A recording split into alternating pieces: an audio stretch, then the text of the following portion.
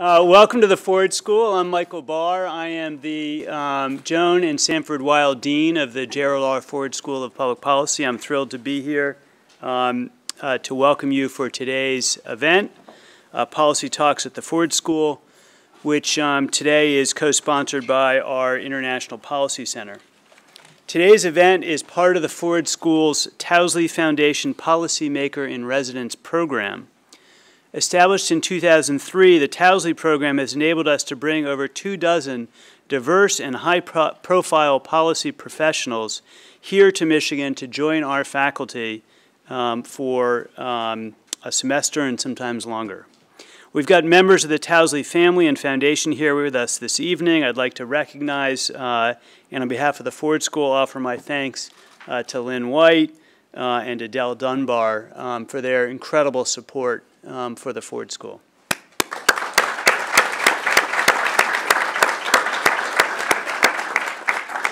Our Towsley policymakers in residence teach, they mentor our students, they collaborate with our faculty, they become part of the life of the school, bringing the real-world experience in all its complexities and potential right here to the Ford School and the University of Michigan. The Towsley Foundation gift has had a very powerful and positive impact on our school and our students, and we are deeply grateful. This semester, the Ford School is honored to have Michigan alum Javed Ali with us as a 2018 Towsley Foundation Policymaker in Residence. He is currently teaching a Ford School graduate-level course on U.S. national security decision-making. Javed has over 20 years of professional experience in national security and intelligence in Washington, D.C., and he most recently served on assignment from the FBI as Senior Director for Counterterrorism at the National Security Council. Javed began his federal government career in 2002 and has worked in the Defense Intelligence Agency, the Department of Homeland Security, and the FBI.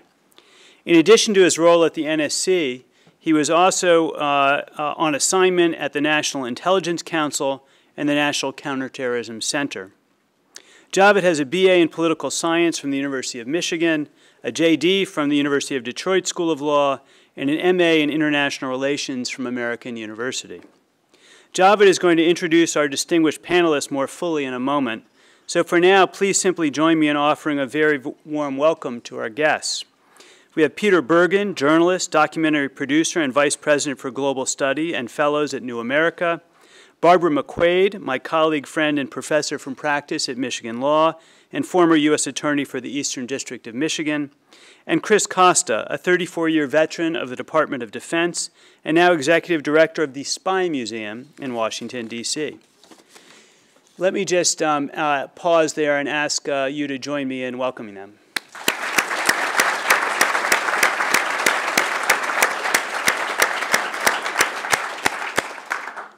Let me just say a bit about process. We're going to follow our usual Ford School rules. If you have a question for Javed or one of the panelists, please write it on one of the cards passed out at the entrance. Ford School staff will begin collecting cards around 4:30. Professor Joy Rohde, I'm looking at the panel and not seeing you. And three of Javed's students will be sorting through and reading the questions, Michael Backman, Elliot Berg, and Ryan Van Wy. If you're watching online, please send your question via Twitter using the hashtag PolicyTalks. And with that, Javed, I'll turn things over to you. Great. Thank you, Dean Barr. Let me just first say thank you, Dean Barr, for giving me the tremendous opportunity to be here the past month and hopefully the next few weeks as I look to wind up this class. It really has been a special privilege and an honor for me to be here, and certainly as a Michigan grad many, many years ago. I also wanted to thank everyone who's turned out today to watch in person. There's a great audience to hear the remarkable insights you're going to get from this very distinguished panel, and also hopefully for those of you who are watching online or following online as well. That's a neat capability that certainly didn't exist when I was in school 30 years ago. But as Dean Barr mentioned, under the Towsley program, I've tried to aspire to hit all the objectives that you had talked about in terms of my presence here these past few weeks and into this month. So certainly lead a new class, and hopefully that class is going well. The students can give you some feedback on whether I'm hitting that objective, interact with a broader range of students across the campus, and I've tried to do that as well, and also pull together a unique panel discussion, and I think we're going to deliver that today. And Dean Barr, when you had asked me a few months ago to start thinking about an event under the Towsley program while I was here and what that would look like, in true National Security Council practice, and Chris Costa knows this, I started to develop multiple options, looked at the pros and cons of each option, and then ultimately came up with my own recommendation. I didn't have to consult with anybody else. But when I sorted through all that complexity, what I did is I decided to build this panel around something that means something very profound to me, counterterrorism. This is the issue that I worked the entirety of my career in government and even several years before 9/11 in Washington, and hopefully this is a perspective that we're going to talk about over the next hour and a half here. But I also think this issue aligns with some of the topics we've explored in the class on national security decision-making. So this is a 2-for-1. And then what I also wanted to do was look a little bit into the future. So even though we literally just passed the 17th anniversary of 9/11, for those of you who remember that day, and I certainly do from my time in Washington, that the threat of terrorism isn't going away anytime soon to the United States, and 2 years from now we'll be in 2020, and we're still not sure what this world is going to look like then. So this is what I wanted this panel discussion to sort of focus on, that forward-looking approach to what the world of terrorism and counterterrorism will look like in a couple of years. And we're really lucky to have these 3 expert views, all bringing their own distinguished backgrounds through a variety of different disciplines, as Dean Barr described, and I'll give a little bit more about each of them who I know, some for a little bit longer than others, but all who I've built a positive relationship with. So let's first turn to Peter Bergen. As you've heard from Dean Barr, arguably I consider Peter the world's leading public policy expert on counterterrorism. You've been in this for almost 30 years, if not more. You've written 7 books, and correct me on any of this that I get wrong, 7 books, most that are award-winning, authored multiple reports and monographs, and one of your hallmark achievements is your interview with Osama bin Laden in 1998. Did I get that right? 97, okay, there we go. But Peter, again, I think really is the world's leading voice outside of government, and even in my different positions in government, and Chris Costa can attest to this, when we were thinking of sorting through some tough counterterrorism issues inside the NSC, the first person we reached out to was Peter Bergen, so that speaks to Peter's achievement. So Peter, thank you again for spending time with us. And my connection with you goes back almost 20 years.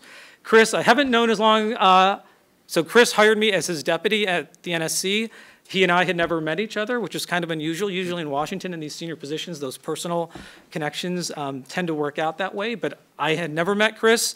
I'm still not sure why you picked me as your deputy, but as you can tell, you one-upped me on your Michigan tie there, even though you did not go to school, and there is gold in my tie, just for the record. But Chris and I hit it off almost from the beginning, and then that year we spent together was almost like a 20-year sort of bond, because we really went through sort of the crucible from the time we both spent the NSC from early 2017 to 2018.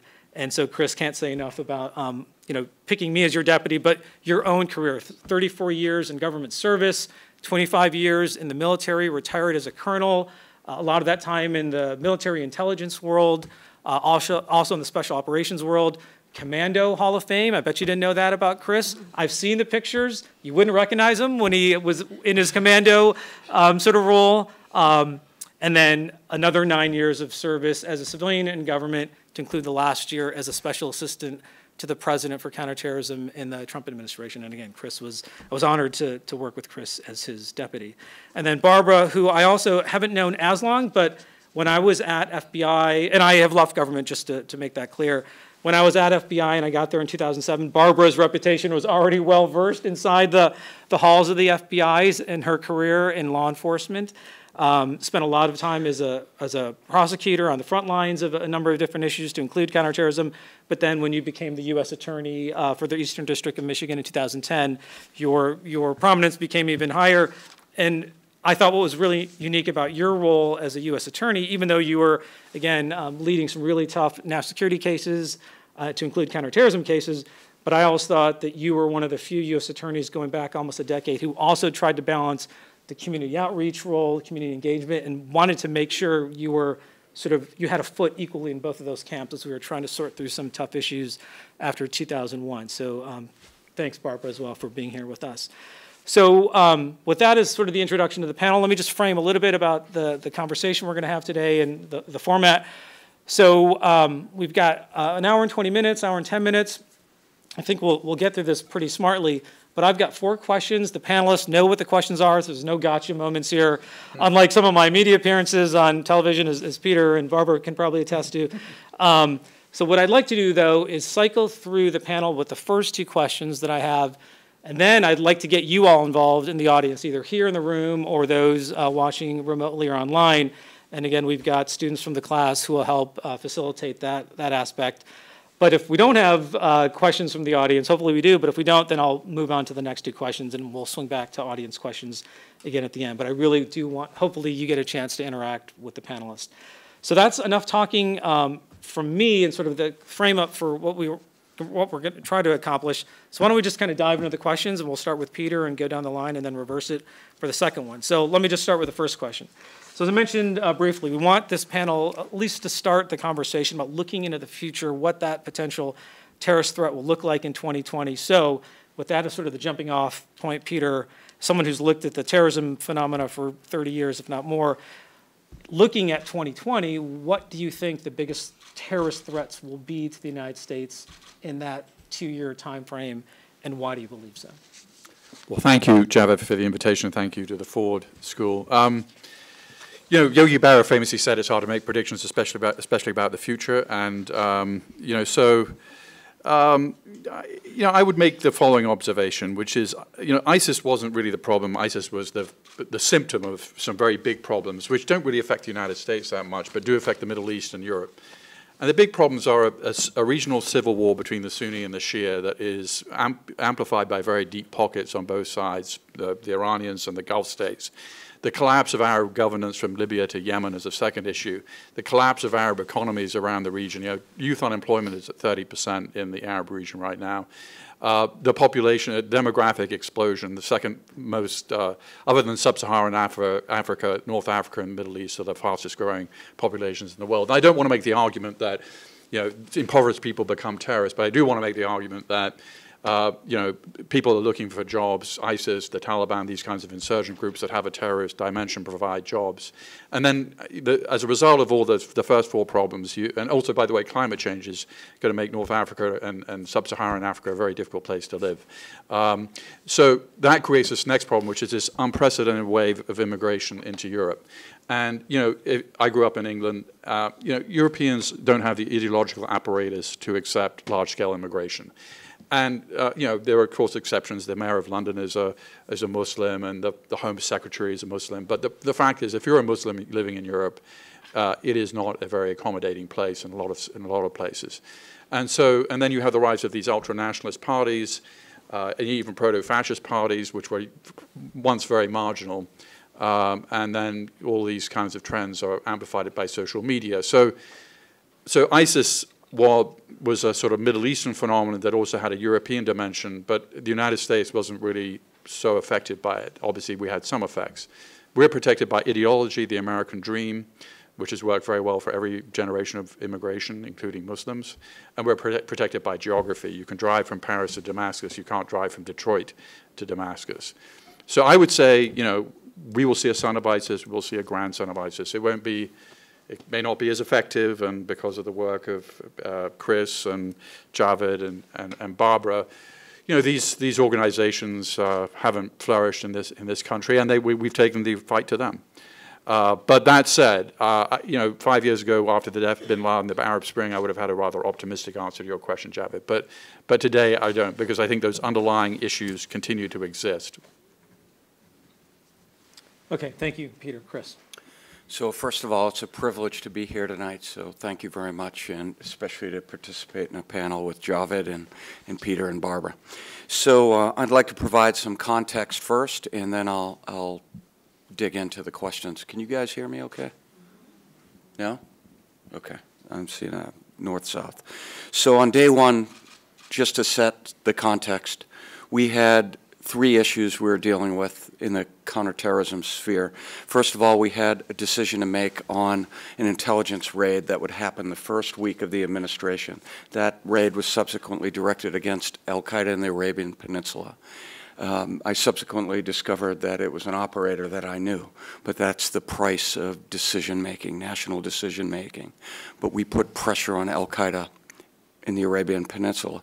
The second issue that we had to work was a constant underlying threat directed at commercial aviation that was persistent and it was severe. And we were very much concerned about that. There was a staying continuity between both administrations you should be reassured about. It went from one administration to the next to get at that problem. And the third issue was we had to accelerate our ISIS campaign. Those were three issues the first week that we were going to tackle almost immediately. So I wanted to provide that context. Now to answer the biggest threats. So right up front, I want to reinforce that remnants of ISIS in the next 25 years or something like ISIS is going to persist. The enemy has gone underground. ISIS has gone underground, certainly. But some of those wandering, in quotes, mujahideen are going to be better trained and more lethal and still insistent on causing havoc in the West. And some of them are going to get away from Syria and Iraq. So I'm worried about a rebranded ISIS. They're going to cohere ideologically with somebody else. Whether that's a bigger al-Qaeda, that's an open question. But we still have to worry about ISIS. Secondly, I am worried about al-Qaeda.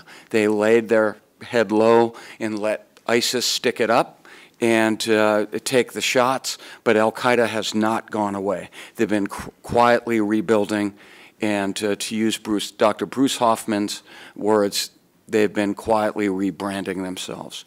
And third, the other concern in the next 20, 25 years, or I'm sorry, in the next few years, I should say up to 2020 based on the question we received, I am worried about Hezbollah. They have an infrastructure, they have a clandestine infrastructure, they've not gone away, and they have a tendency to take advantage of a gray zone conflict that's playing out in Syria to this day. So I'm very much worried about Hezbollah. And I should argue that some will say that the administration has currently resuscitated the Hezbollah problem so that we could justify a more aggressive Iranian problem. From a pure CT lens, I still am worried about Hezbollah. They have a very, very capable, lethal capability. And the second part of the question, then I'll wrap up very quickly. I just want to provide a little bit more of a scene setter that in the post-Bin Laden world, there was a greater optimism, right? Bin Laden was killed. There was a sense that a cautious optimism began to break out. And then, again, a lot of other things happened, but an apocalyptic, idiosyncratic, and a genocidal group came along, and that was ISIS, taking advantage of some of the chaos. And that said, I think I will close my initial comments with that first answer by saying right now what we currently have playing out in Syria and Iraq is a metaphor for what we're going to be dealing with in the next few years. And that is this gray zone conflict playing out. When you consider Syria, what do you have in place right now? What you have is Hezbollah operating in that space, proxies, you have a genocidal regime, Syria. You have Russians in that playground acting, taking advantage of some of the chaos on the ground in Syria. You have ISIS remnants still operating, and U.S. proxy forces and U.S. forces still going after the last vestiges of ISIS. And then you have Turks, so a NATO ally playing in that same space. So I think that very much is a metaphor for what we're going to be dealing with in the next few years. Well, thanks very much. Microphone good? Volume good? All right, for people in the back. Well, thank you very much for inviting me, Javed and Michael. So glad to be here at the Ford School, our neighbor right across the parking lot from the law school. I've only thought of you as a good target for a water balloon fight in the past, but great to be here.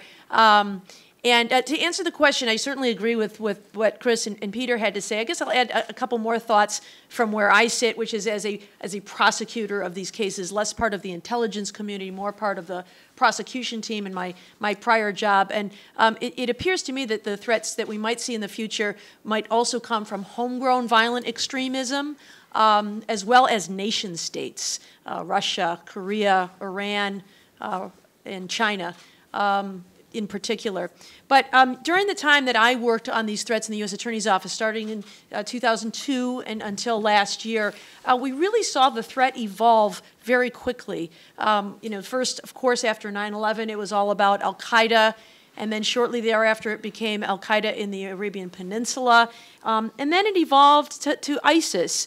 And then even that we've seen has evolved since that time. And so I do see even the ISIS threat evolved from travel to Syria and sign up to be a fighter for ISIS to don't come to us, stay where you are, fight where you are, and using social media to incite people doing things like driving a car into a crowd, committing terrorist acts where you live. And so the threat is so constantly evolving. I think it was Peter who mentioned climate change. I see that as driving a lot of terrorist activity. If there is going to be migration, refugees, people with no place to live, I think that will spark militant groups fighting for their lives and their land. And so I think those things can spark the threat as well. And then just to talk a little bit more about those two threats, homegrown violent extremism and threats from nation states. With regard to homegrown violent extremism, I think this is a threat that is so understated and overlooked. Since 9/11, the 71% of terrorist attacks in the United States have been perpetrated by homegrown violent extremists, right-wing groups. We focus on the big attacks, the dramatic attacks like 9/11, but we tend not to pay as much attention to these other groups by homegrown violent extremists, and I think that's a mistake. It wasn't until the end of the Obama administration that we at the Justice Department started paying more attention to this threat. We resuscitated a group that was called the Domestic Terrorism Executive Council. I was a co-chair of that group, and that group had last met on September 10th, 2001. Its work had been greatly overshadowed by, this very horrible, serious, significant event of 9/11, but because so much emphasis was placed on international terrorism, I think that there was less attention than appropriate paid to domestic terrorism. And so that DTEC is still alive and well, and my co-chair, the U.S. Attorney from the District of Utah, is still the U.S. Attorney in this administration, and I know that he is carrying on that important work, so I'm glad to see that he's got his eye on the ball. I sometimes worry about the rhetoric from the administration that focuses on the international threat and understates what this threat is of domestic terrorism. But it is just as significant, and I think when people die, nobody much cares whether their motivation was international terrorism or domestic terrorism. And so I think that's a threat that we need to pay attention to. And then with regard to the foreign threat from nation states. I know the CIA has recently said that that is going to be its renewed focus, that since 9/11 their top priority had been counterterrorism, and although it will still be certainly part of what they focus on, they have made their top priority nation states from a human intelligence collection. And I think that makes a lot of sense with what we've seen with Russian interference with the election, which is the conclusion of the 17 intelligence agencies who've looked at that, and the fear of the way cyber technology can be used to attack this country. We've seen election interference. It can be used for attacking our electrical grid. As we move toward the Internet of Things, being able to interfere with autonomous vehicles, hospital systems, private records, data, financial systems, creating chaos in all of those things, and also using social media as a weapon against us for the information wars, as a propaganda tool, and as a way to collect information about Americans who share lots of private data on social media platforms, and using social media to crowdsource terrorism, as we have seen ISIS do by radicalizing people around the world through social media like Twitter and other platforms. And so, sorry to present such a dire prediction of the future, yeah, but it'll be sunny and warm. No, that is thanks, Barbara, for those comments. And just to kind of wrap up the three different perspectives we heard, yes, this is not a rosy picture that we're staring at, looking into the future, but I think it's a realistic one. And as someone who's been studying the terrorism issue for a long time as well, I would say that We hit all the ones I would have expected everyone to sort of comment on, but that just goes back to one of my earlier points. This phenomena of terrorism, no matter how you describe it, is going to manifest itself for the next several years against the United States, whether it's a threat to the homeland or whether it's a threat to our interests overseas. So this is not going to recede at any time in the future. I was struck, Barbara, by your comments about the nation-state threat, even from the context of terrorism, although I think you were opening up a little bit broader than that. But for those of you who remember, before 9/11, the U.S. government, and it still does, although that list is much shorter now, the U.S. government used to compile a list of the foreign governments that we believed were actively using terrorism as a tool of official state policy to affect our interests. And if you have watched the way that list has grown over time, and certainly after 9/11, that list is much smaller now than it was before 9/11, but who's to say it couldn't come back around again in the future, and that's something else we need to think about. Okay, so with that is sort of the not too rosy perspective of what the future potentially looks like. So let me start with Barbara, and then we'll work our way backwards for this next round of questions, or this next question. So with that, as the threat sort of tee up, does the United States need new authorities, capabilities, or resources to combat what looks like a very broad and diverse threat of adversaries on the terrorism front? Yeah, as a former prosecutor, when I think about tools that are needed, I think about two things. One is investigative tools to be used as process to prevent, disrupt, detect, and prosecute terrorist activity. And then the other thing is substantive laws, crimes that can be charged against people who commit these acts. And both present some very significant challenges. One, I mean, getting Congress to pass anything these days can be a challenge, anything whatsoever. But when it comes to these, it's very difficult to keep up with the evolving threat. So first, in regard to investigative tools that are available, what a prosecutor wants most is certainty and clarity. Tell me what the rules are and I will follow them. But as technology is evolving so quickly, it's very difficult for the law to keep up with that technology. And I'll give you an example of a case that came out of the Eastern District of Michigan when I was there. We had a case called United States versus Carpenter, and it was a case involving an armed robbery crew that was operating around Detroit. And one of the pieces of evidence that was used in that case and many other cases is cell site location data. You probably all know that your cell phone is a tracking device, and you can be identified your location 24/7 back for years. If that information was obtained, we can find out where your phone was at any time of the day or night. And Mr. Carpenter's records were obtained with what at the time was believed to be the proper legal process, a court order under what's called the Stored Communications Act, that this was stored communications. And with that court order that we obtained, we went to the phone company and we found out that Mr. Carpenter was indeed at the scene of all of those robberies at the date and time they occurred. And so in addition to other evidence that was presented to convict him. That case went all the way up to the Supreme Court, and this summer the Supreme Court held, wow, this data is so invasive that we think that instead of just this court order, you should be required to get this higher legal standard of a search warrant in order to get that going forward. Well, the problem is that means that evidence gets suppressed in a case like Carpenter. And so going forward, just figuring out what the rules of the road are can be so challenging that Congress can't even keep up with the evolving technology to get prosecutors the tools they need. And so being nimble and thinking through how these issues parallel the kinds of tools that were obtained in the past. Another challenge that we face right now is encryption on Apple telephones. In the San Bernardino terrorism case where there was a shooting, you may know that the FBI wanted to retrieve the content of his cell phone. He worked for the county in San Bernardino, and they gave consent to use that phone, but it was password protected, and the FBI couldn't open it without knowing what that password was, and 10 failed password attempts would erase the content of the phone, without knowing whether it had been synced to the cloud, and without knowing whether he had communicated with other associates. They couldn't.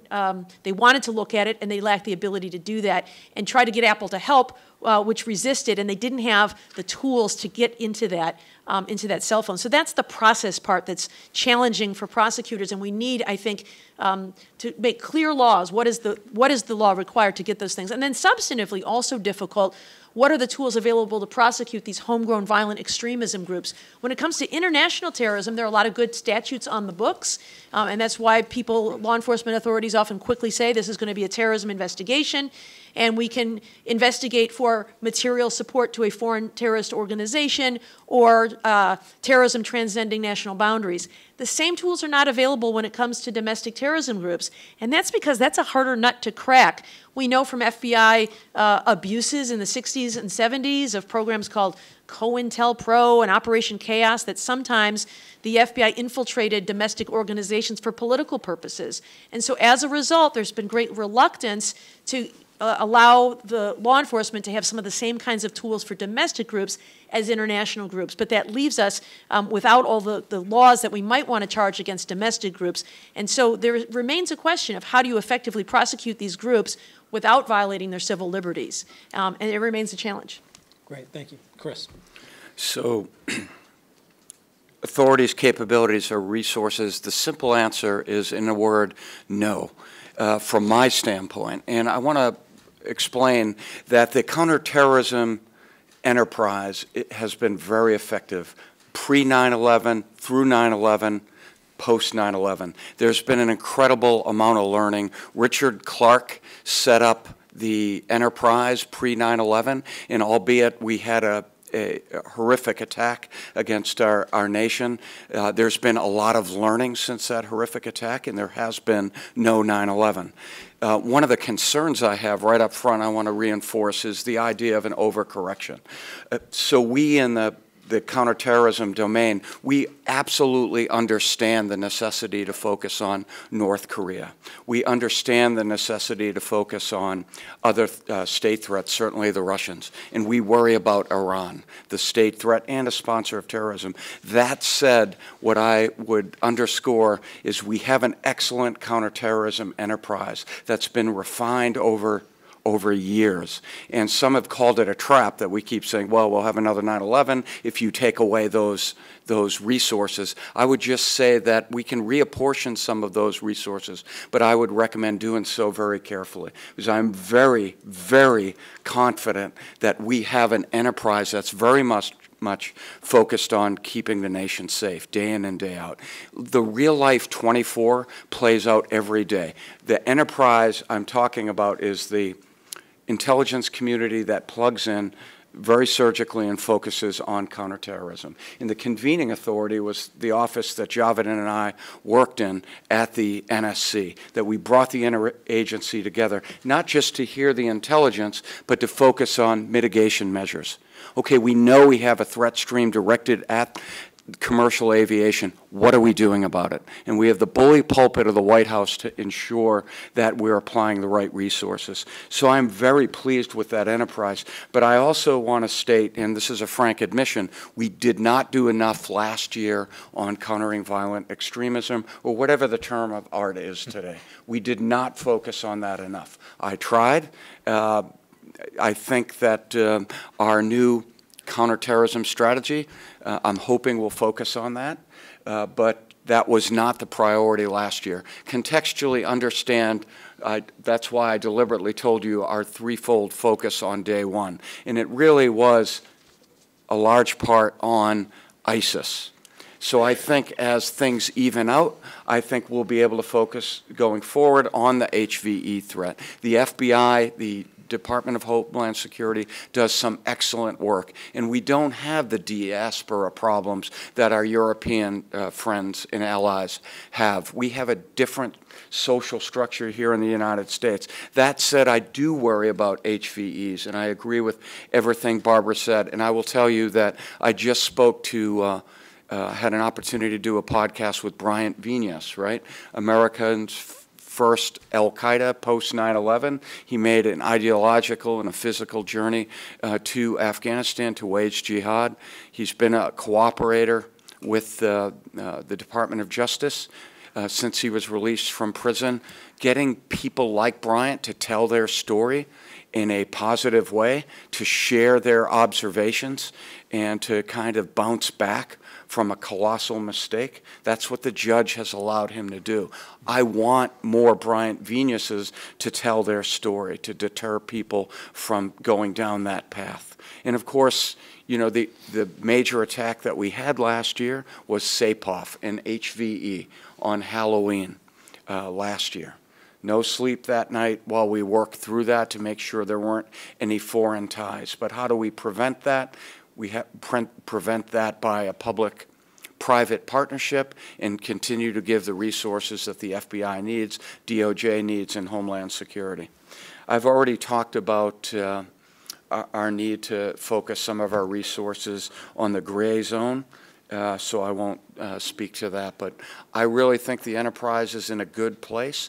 I just worry about an overcorrection. The further and further we get away from 9/11, there'll be a tendency, and the government does this, we have a history of doing this, to reapportion resources, declare some kind of victory precipitously, and take our eye off a movement that hasn't gone away. It's the movement that's a concern. That's the counter ideological piece of this fight. Great, Chris, thank you. Peter. Why hasn't a foreign terrorist organization successfully attacked the United States since 9/11? And there are three big reasons. One is our defensive capabilities, two, our offensive capabilities, and three, public knowledge. So on 9/11, we were an open door. There were 18 people on the no-fly list, 16 people on the no-fly list, and one of them wasn't Khalid Sheikh Mohammed, the operational commander of 9/11. There are now 81,000 people on the no-fly list. There are 1.5 million people on the tied list, which means you go into secondary if you get on an American-bound flight or an American carrier. On 9/11, we didn't have the National Counterterrorism Center. We didn't have DHS. We didn't have TSA. We had about 30 joint terrorism task forces. Now there are more than 100. The intelligence budget has tripled. So that's our defensive capabilities. Then our offensive capabilities. The drone program put a huge crimp in al-Qaeda Central, and the best witness for that has been Laden himself, who wrote, and we have all his documents now, who is extremely concerned that his entire organization was being obliterated by the drone program. And then you have public knowledge. Barbara prosecuted this case, which of course was the underwear bomber. When a guy had smoke pouring out of his crotch on a transatlantic flight approaching Detroit, it was the passengers and the crew that basically disabled him. So the answer to the question is no, we don't need a lot more authorities. And I hear Barbara on the back door, but like, here's the dilemma for Americans. The back door would give people access to potential criminals, but the most successful enterprise in the United States is Silicon Valley. And would we be undercutting this amazing business by saying, yes, there's a way in to every product. It's a back door. Well, if there's a way in, it's not just the government who can get in. It's the dilemma, and there's no simple answer to this. And then on the second point, which I just wanted, because I totally agree with Barbara on this domestic terrorism question. Here is the dilemma here, or not even the dilemma. I mean, look, we have a First Amendment. It is not a crime to be a member of a neo-Nazi group in this country. It is a crime to conduct a violent act on their behalf. On the other hand, it is a crime to be a member of ISIS in this country because you're part of an international terrorist organization. So you can never criminalize neo-Nazi groups, which have a perfect right to do whatever they want as long as they're not actually breaking the law. And so this is what makes it such a difficult, because people often say when there is a domestic terrorism attack, why isn't it treated as terrorism? Well, the answer is, for a prosecutor like Barbara, it's usually just very easy just to get them on murder. Or and if you introduce terrorism into the equation, it raises a whole host of other issues, and most of them are constitutional issues, which you wouldn't win on, I think. So great round of perspectives on this question, and I didn't hear consensus, which is also interesting, right? So that's good. You heard our 2 or 3 different views, some overlap in respects, but others where I think the lines are pretty clearly drawn. But thanks to all the panelists for their thoughts. So we've gotten through 2 questions. I'm looking at Ryan, Elliot, and Michael. It looks like we do have audience questions, and several, right? So I think rather than me cycle through the next round of my own questions that everyone has seen, why don't we get to the audience questions, and I'll leave it over to you 3 to kind of lead us through that. So. Yeah, absolutely. Thank you, Javed. My name is Elliot Berg. I'm a first-year MPP student here at the Ford School, and here is the first question. How can we avoid and or remedy anti-Western sentiment that is often perpetuated by continued U.S. presence in the region to prevent the regrouping of prominent extremist groups in the region? If you need me to repeat it, just let me know. let me say, the United States, I'm a Catholic, so I'll say this. There are sins of commission and there are sins of omission. And the United States gets it from both. So I think President Obama will have to live with the fact that his Syria policy helped contribute to where we are today. Obviously, he didn't create the situation, but he certainly didn't ameliorate it. On the other hand, the original sin in the Middle East, to a large degree, is the Iraq War. It's like we didn't read Hobbes, which is if you overthrow somebody, anarchy is worse than dictatorship.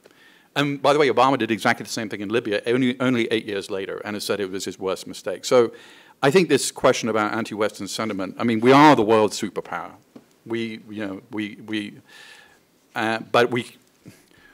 It is very hard to know what the second day after looks like, or the third day. But if you don't plan for it, it's obviously going to be worse than if you do plan for it. So I don't think there's a simple answer to this question, because clearly if we'd done more in Syria, this thing would not be the disaster that Chris outlined. And, that's it. I mean, I think President Trump made the right choice on Afghanistan, by the way.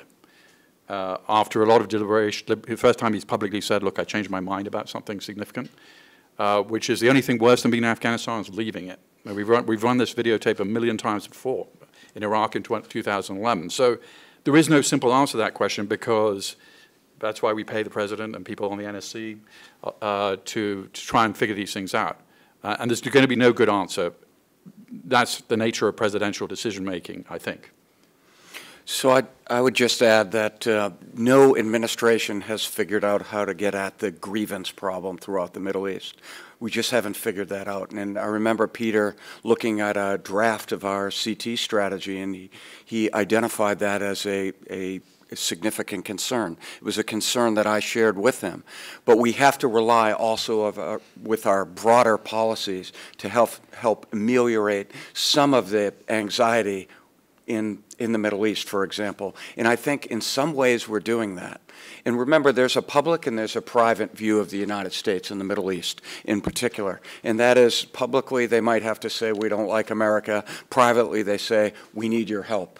And the best work that we're doing is small footprint, not to violate the sensibilities of nations, not to have a large military presence. And I don't think this administration has any interest at all in a large-scale presence. So small groups of special operations working with foreign partners, I think that's the right blending.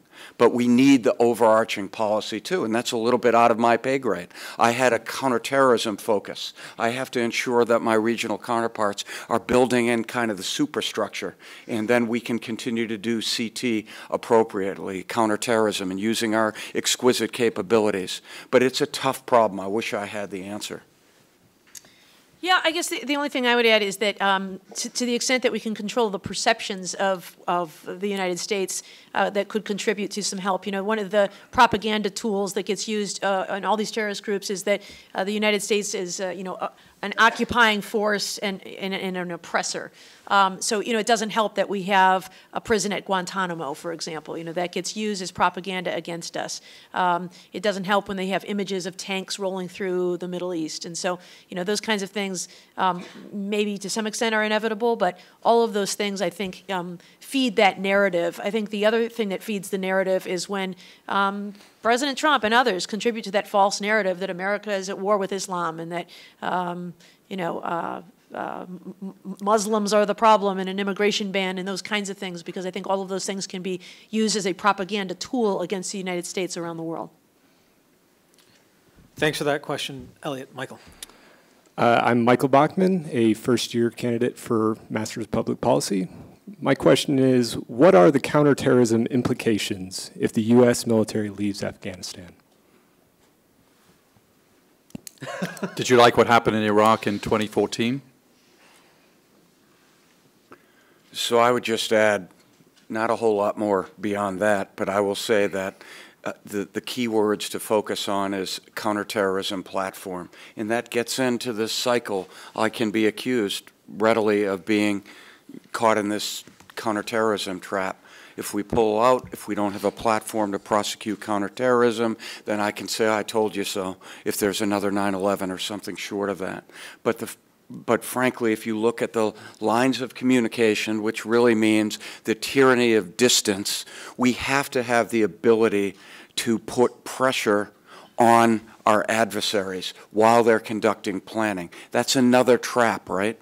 You can identify pockets throughout the world that can be used as sanctuary for terrorists to conduct planning. So we have to prioritize. But right now you have a burgeoning, developing ISIS footprint that wasn't there a few years ago in Afghanistan, and you have still remnants of al-Qaeda straddling the border able to operate, although we've done a good job, as Peter said, putting pressure on al-Qaeda, core al-Qaeda. But the overarching argument is we need a platform to conduct counterterrorism. I wasn't focused on the counter-Taliban fight. That's an insurgency, and there's a vibrant insurgency. And I hope that eventually we can end that insurgency and there can be some kind of reconciliation. And I hope that the insurgency dies in time. There's good history to understand that eventually insurgencies die out based on a exhaustion of the population. But the Afghans are a hardy people, so I can't be too optimistic. That said, I am adamant, though, that we have to have the ability to go after those core organizations like al-Qaeda, like ISIS, when they're in a position to continue their planning against Western targets. And that's the overarching reason we needed to continue U.S. footprints in support of the Afghan government. Plus, they've asked us to stay. And I'll cheat a little bit, as even though I'm the moderator and supposed to be somewhat neutral in this. But on that question as well, my own career as an intelligence professional is supporting a lot of NSC policy decisions on that issue, and I was always very comfortable, giving policymakers sort of an intelligence perspective on that and leaving it up to somebody else to make the ultimate decision. But that took on a whole new context when I myself and Chris and I were at the NSC, and we were on the front lines of some of those policy choices where the role is completely reversed. My colleagues from the intelligence community were giving us, an informed set of choices or options, but we had to make the hard decisions. And as Chris and Peter have both said, like there are risks on either side of that issue. If you stay, there are risks, but if you leave, history has already showed post 9/11 the risk, and when the United States leaves a conflict zone, the things that could happen, and those are the choices that we had to face when we were at the NSC. Ryan, question on your side? Good evening, and thank you for being here. I'm Ryan Van Wee, first-year MPP candidate as well. Question kind of follows off what you were saying, Colonel Costa, on our capabilities to target terrorists abroad. And given how the war on terror has expanded since 2001, does the authorization for the use of military force that was granted in 2001 need to be updated 17 years later to kind of account for the new realities on the ground? I had a feeling somebody would ask me that question. So last night I thought through that, because to be candid, last year, not that I was tactical at all, we had to work at the strategic level, but that was a decision that legislators had to sort out. And it's a question of the legislative versus the executive powers, right? That said, as I said earlier, I believe we have the right resources and the authorities to prosecute the counterterrorism strategy against our adversaries, really, that come from the same roots of that movement that attacked us on 9/11. So I am very comfortable with that. I'll let those debates play out, and I think it's important in a democracy for us to have those debates, but others are going to have that debate. But I think it's healthy to ask the questions. But as I said, and I made clear, I was very comfortable with the authorities that we have, and I would restate that we are dealing with a movement, and the roots of that movement go back to our adversaries that attacked us on 9/11.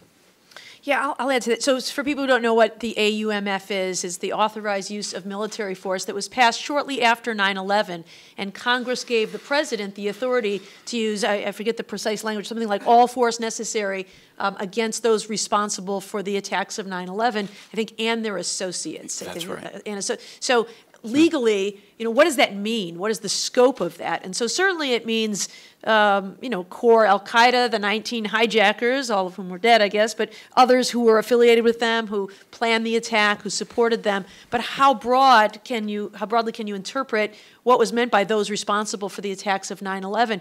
It has been used for ISIS, for example, an organization that did not exist on 9/11.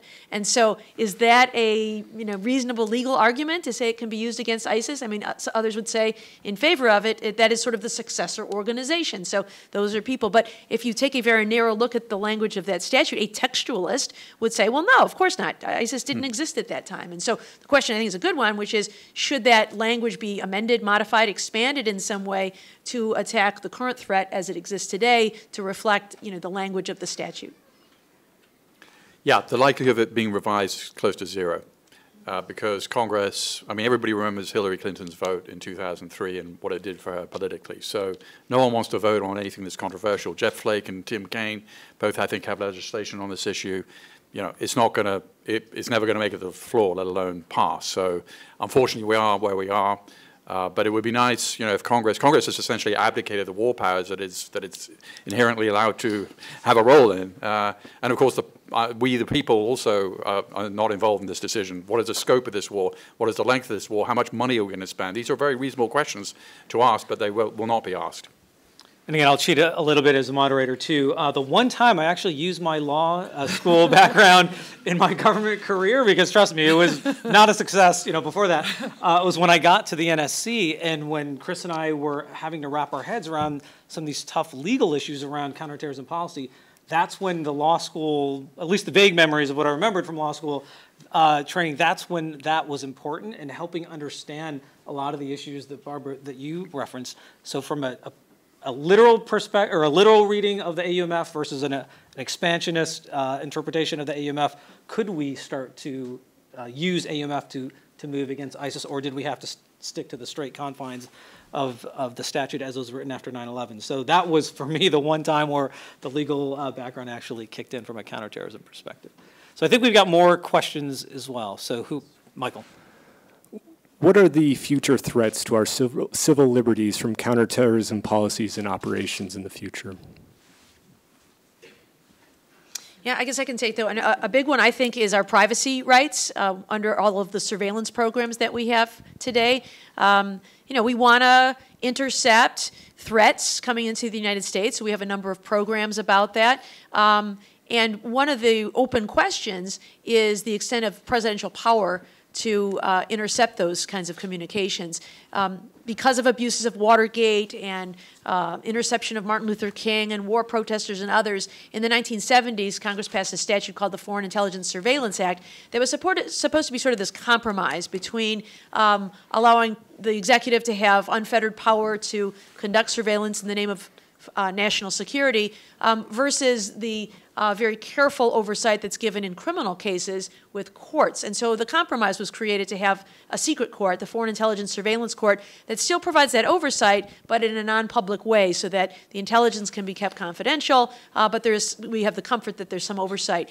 We know that over the years, the president has sometimes gone around that statute. There was a program called the Terrorist Surveillance Program that was revealed by the New York Times in 2005. We know that Jim Comey refused to sign off on that program because he believed it to be illegal. But scholars will say that it's not clear that it's illegal because we don't know the boundaries of what the president's permitted to do. And so, it's likely that there are surveillance programs going on. We don't know about the Snowden leaks, for example, shared with us that there were some programs going on that we didn't know about, like the collection of every phone call that exists in America every day by all users, just in case, that might need to be queried. And so what other programs are going on out out there? You know, genealogy websites, is that data all being collected for some other purpose? Cell site location data. You know, what information is being collected from signals intelligence to be used? And although it seems innocuous enough, you know, people often say, well, I don't do anything wrong. I don't care if the government has my information. We know that in Nazi Germany, census data identifying people as Jewish was used to round up those sent to concentration camps. So we may trust the government now, but we don't know, you know, for what nefarious purpose all this data might be used in the future. And so I think all of that surveillance collection is important, but should concern us from a civil liberties perspective. Also, I would add to what Barbara said. So getting every cell phone call in the United States and storing them, there's Section 215, and you know, certain revelations came out. And it turned out that actually giant fishing expeditions produced very little. There was only one case, as far as I can tell, that is very clearly based on this evidence, and it was somebody sending money to Shabab, a Somali terrorist group from San Diego. The thing that finds terrorists is traditional law enforcement techniques, informants, suspicious activity reports, family or community member tips, old-fashioned police work. I mean, so the more these very kind of sophisticated kind of approaches. They were unconstitutional, it turns out. And by the way, it was Obama who continued this program, right? Right. So it was both Bush and Obama. And also, they don't really answer the mail in terms of actually finding terrorists. These kind of universal surveillance programs that are unconstitutional.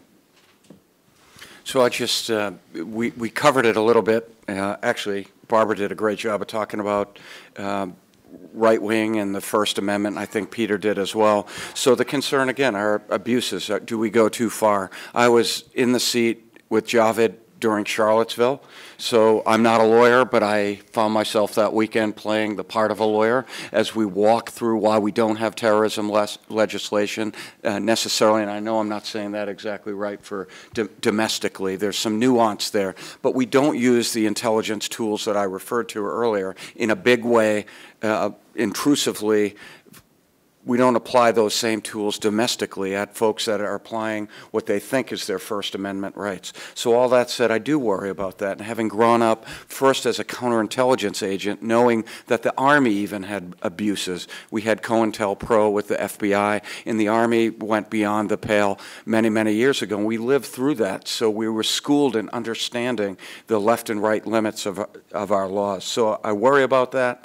I will tell you that even at the International Spy Museum, we explore that, and it's fascinating. The Palma raids against anarchists in the 1920s, I think, right? And so I think we should be reminded of our history, and I like where we are right now. We don't need to go further on the domestic front. Now, the HVEs that are focused on overseas and having communications with foreign intelligence, or I'm sorry, terrorist organizations or intelligence organizations that are supporting them, that's a whole different story. Okay, I think we have additional questions as well. Ryan. So following on the CT Light policy that the United States has implemented abroad to deal with the threat of terrorism, this is addressed to the panel. Are you concerned with the over-deployment and constant reliance on special forces to solve that problem of terrorism? And is that short-term use of special forces in decisive action targeting missions, does that create a greater risk in the long term? So I've argued elsewhere, and again, I say this very carefully and with some thought. I worry about, like I think, I can't speak for Special Operations Command, but I will tell you that they worry about, you know, the burning out of Special Operations because the amount of deployments, the footprint, where they are on the, you know, in the globe. Things like Niger happen, and we lose special operators and support to special operators. We lose American service members. I told you about the first week we lost a Navy SEAL as a result of the raid against al-Qaeda in the Arabian Peninsula. That said, I believe that that is exactly what CT pressure requires, small footprints of special operators. That's a high price to pay, but that is exactly what we have to do to continue the pressure and work with foreign partners and make sure that we're working with partners in providing the intelligence that they need. In other words, intelligence sharing has to happen robustly, and we have to have discrete relationships with non-state actors as well, meaning some tribes in places. And that comes with a price as well, outside of the state-to-state engagements. In some ways, we go backwards when we work with non-state actors as partners. But I think the threat necessitates that. It has to be done thoughtfully, it has to be done surgically, and special operations and our intelligence services are postured to do that. But they have to balance that out with the state threats like we talked about. I mean, Chris encapsulated it perfectly. I guess I would just add, I don't know anything about special operations, though I think that the track record speaks volumes that ISIS has been almost effectively dismantled through special operations, drone strikes, and other military measures. But I think another part of the equation is winning hearts and minds. I mean, you can continue to beat them back, but it's the prevention and the changing of minds that will stop the next threat. And so we have incredible tools available to us in the same way terrorist organizations are crowdsourcing terrorism in the United States. We too could be using social media to try to defeat that narrative. When I was in government, we often wanted the government to be this voice, and I think that was probably a wrong model. I don't think the government has the credibility to be that voice. I think it looks like propaganda when the government's doing it. But finding ways to empower refugees to tell the real story of what it looks like, people who are ISIS defectors to tell the real story of what it looks like, can be a powerful counter-narrative. So I think finding ways to give platforms to those who tell a different story can also be effective. All right, Elliot, looks like you've got a question as well. Yep, sort of switching gears here. What role should artificial intelligence play in counterterrorism, if any? Look, if we didn't have a First Amendment and a Fourth Amendment, I think we could stop every terrorist attack in this country. Because I'm not a tech guy, but we're already at the point where we can make some pretty good assumptions. I mean, look, social media companies do this all the time. They can know your sexual orientation, if you're married, where you live, the hobbies you have. I mean, they can put together a pretty big picture of you, which is why you have micro-targeting of ads. So similarly, just reversing the picture, if somebody is exhibiting certain behaviors online, and by the way, everybody is getting radicalized online. 90% of the cases, they're in 2015, for instance. I mean, there's no in-person meetings, there's no radical mosque, it's all online. But so if there was no First Amendment, no Fourth Amendment, I think you could very easily detect people using AI who you think would be threatening. It's basically the Minority Report has come to life. And look at what the Chinese are doing. I mean, you can create the perfect totalitarian state now with facial recognition technology and AI. And luckily, we're not going to do that. I would just add that last year, somebody asked me recently about artificial intelligence, and I'm trying to get my head around that now. But I will tell you, as I reflected on that, there was not one time in a year at the White House with all the intelligence briefings that Javed and I received incessantly being informed by our intelligence community. No one briefed me on artificial intelligence. I knew it was out there, but that's not what we were focused on day to day. However, now that I've had a chance to breathe a little bit and get some sleep and reflect on what we didn't do last year, along with CV, we didn't give enough focus to how our adversaries are going to use artificial intelligence. So I don't have an answer, but I will tell you that they're using drones in the battle space, ISIS is, and they're very savvy. They're looking for individuals that understand technology, so they can reverse that technology and use it for, malign purposes. So we do have to get our arms around artificial intelligence because our adversaries are a learning adversary. But again, frank admission, last year we did not focus a lot on that. But I'm facilitating a discussion on AI in October, so I'm going to get a whole lot smarter. Well, I just think anytime you're relying on more technology, it's wonderful. It makes our lives easier, but just in the same way, we've all encountered probably problems with, credit cards that have been compromised. In the same way, anytime we rely on technology, there is the risk that somebody has the ability, some adversary can use it against us. there's this big disruption of data by overloading circuits that happened a year and a half ago. Autonomous vehicles, if we rely on autonomous vehicles, can a foreign adversary use that technology against us? It's like, 2001: A Space Odyssey, when the robots take over. I think that we have to be careful when we build all those systems, that we do it in such a way that we are thoughtful about what happens if an adversary can control this. Is there a way to shut it down? Is there, a backup plan in place so that we're not so reliant on these systems that, we're completely disabled when they go down?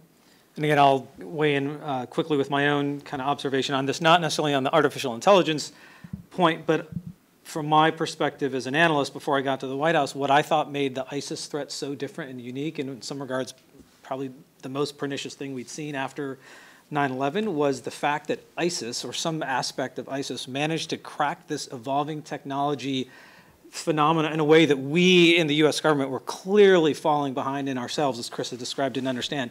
And ISIS, some of their initial successes were based on their ability to sort of fuse learning and knowledge, as Chris has described, in all the advances that were happening in the early 2010s and then into this decade on social media, on encryption, on instant messaging, on mobile communications. We ourselves in the government were not doing as good a job as ISIS was as a group in terms of organizing themselves, communicating as this far-flung enterprise, and then actually inspiring people to conduct attacks or covertly organizing attacks. So ISIS was ahead of us for a while in that evolving technology space, and artificial intelligence is probably an aspect of it. Michael. What role should humanitarian and development aid play in countering violent and extremist efforts?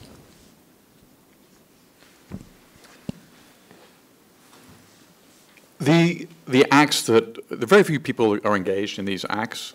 And so kind of any, let's say, humanitarian development for country X, I mean, yeah, it's great, but will it prevent, I'm always kind of sort of skeptical of some of these ideas because Osama bin Laden was the son of a billionaire. Ayman al-Zawahiri runs al-Qaeda as a surgeon from an upper middle class Egyptian family. So this is a little bit different.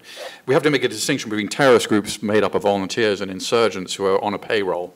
So that if you were working for ISIS, you were getting paid $100 a month. If you're working for the Taliban, $150 a month. So development assistance in an insurgency situation actually might be somewhat useful if you really can create other livelihoods. Of course, that's not necessarily that easy in certain countries. As a matter on the terrorism issue, I think it's sort of it makes no difference at all because terrorists are volunteers. They're willing to die for the cause. You can't pay people.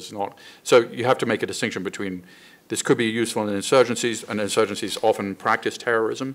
But terrorism, for a kind of classic terrorist group like al-Qaeda, I don't think it would make much difference. And in fact, it came out of Saudi Arabia, which after all is not a poor country, where many of these ideas were incubated. No, I think Peter covered that fairly well. Okay, I think we've got about 15 minutes left, or less than that, but it looks like we still have additional questions from the audience, so let's keep going down that front. Ryan.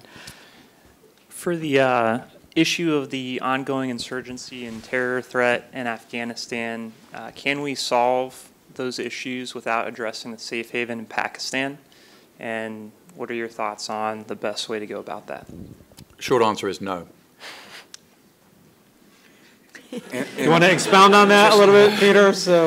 Well, countries have interests. They're not. We have an alliance of some kind with Pakistan, but they're not friends. I mean, we're not friends because we like them or they like us. I mean, their interests are very stable. There's a wonderful scene. Ali G asked James Baker and Ali G are talking about carrots and sticks, and Ali G says, "Well, what if they don't like carrots?" And the point is, we have tried carrots with the Pakistanis. We have tried sticks. This is 17 years on.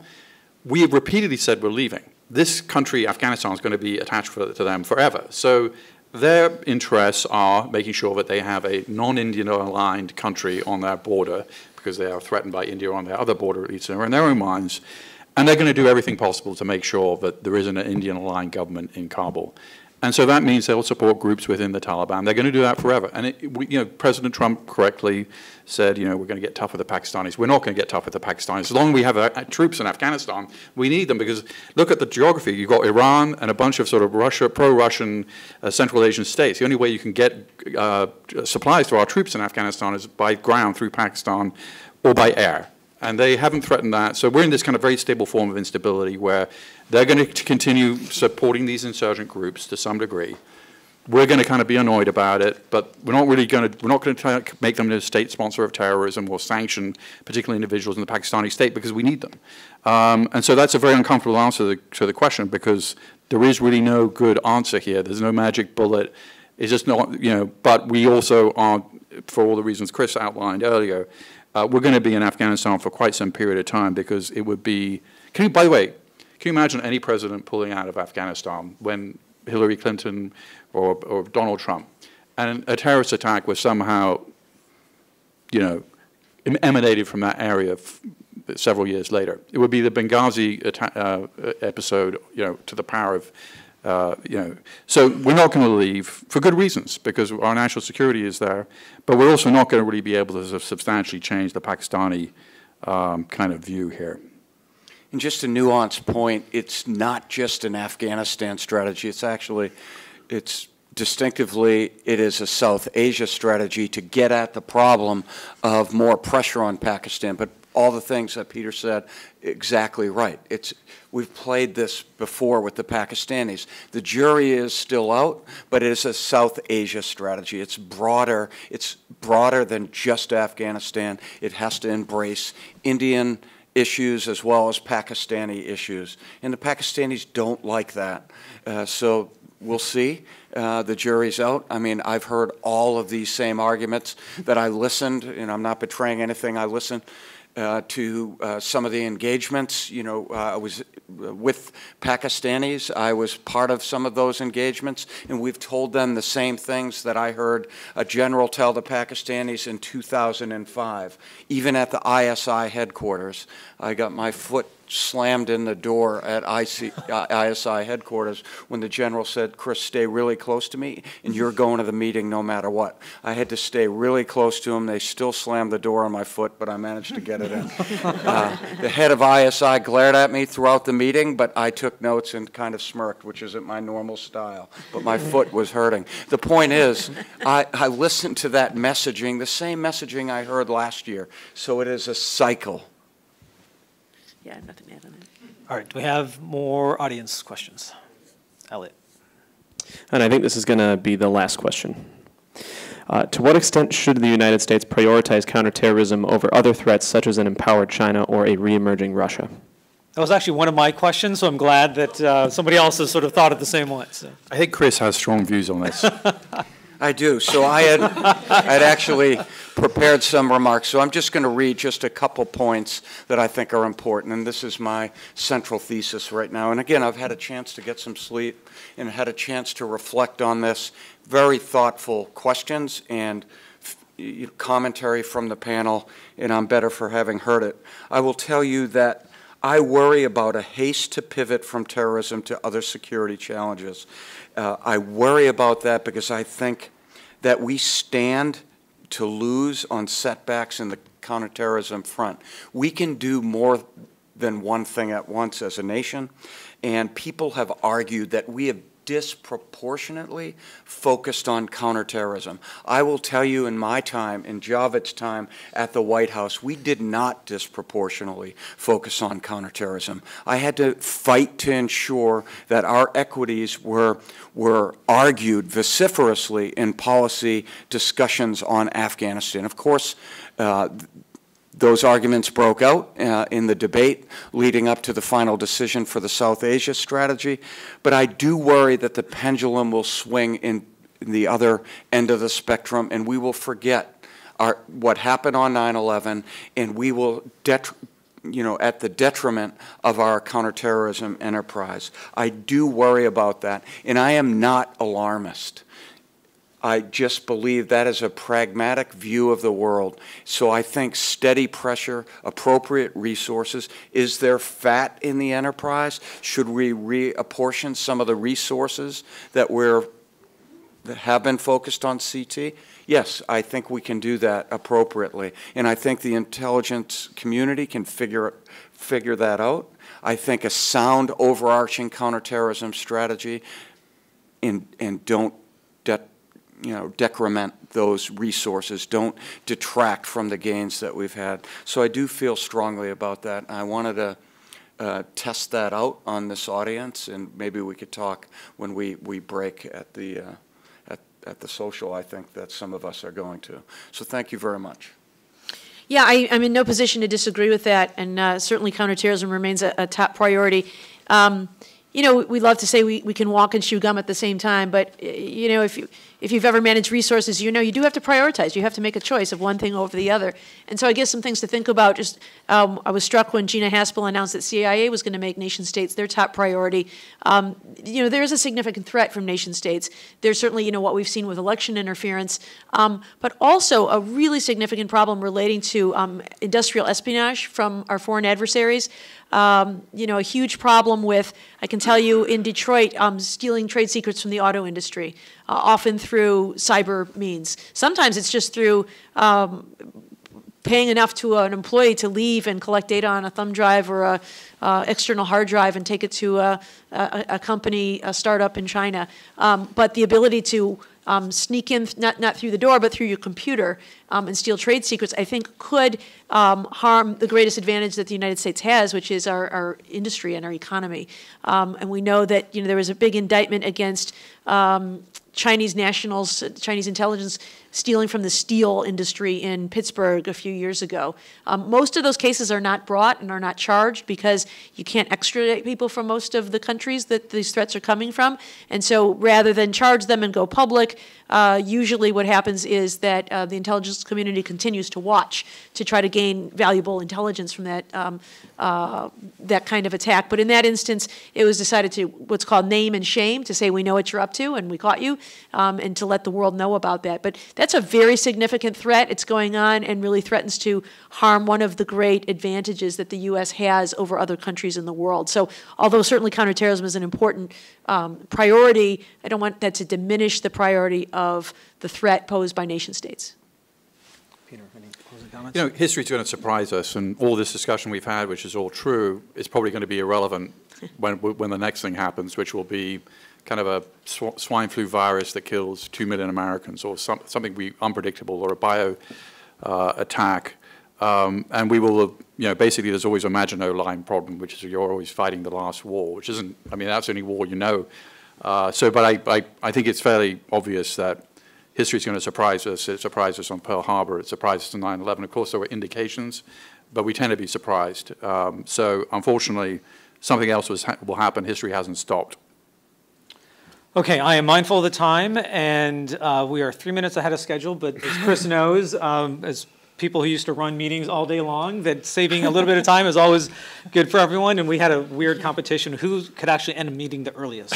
So I think I won on that regard, even when I was at the NSC. But thanks, first of all, I want to say thanks to a lot of people. First, thanks to you all who decided to take time out of your busy schedules and afternoons to spend time with us. So thank you for that. Thank you to the panel as well. Coming in from Washington, or even Barbara taking time out of your schedule, I know is not easy, but thank you so much. Yeah, exactly. No, but thank you again for sharing time with us. Thanks also to the students from the class, Ryan, Michael, Elliot, thank you so much for helping to facilitate the questions.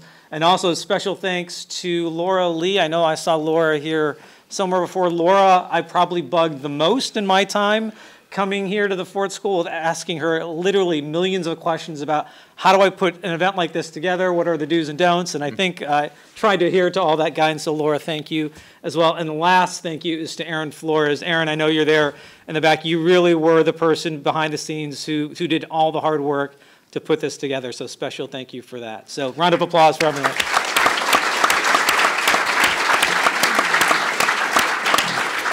Dean Barr, over to you.